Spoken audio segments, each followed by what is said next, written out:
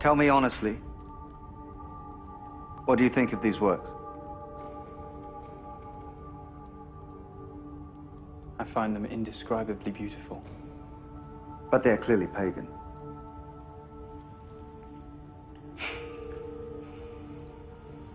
You were only a monk, Athelstan, and yet somehow I begin to trust you. I feel you are a kindred spirit.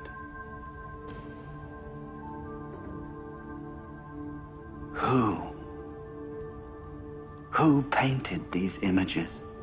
What race of man was ever so glorious that they filled our world with such, as you say, indescribable beauty?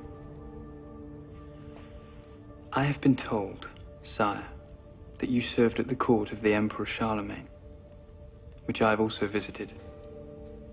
I cannot imagine, therefore, that you do not know what I know.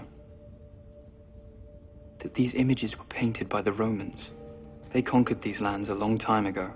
They conquered the whole world. But they were pagans. They worshipped false gods. Never speak of our conversation to any other man here. Nobody else would understand it. They would fear it. They accept an interpretation that a race of giants once lived here.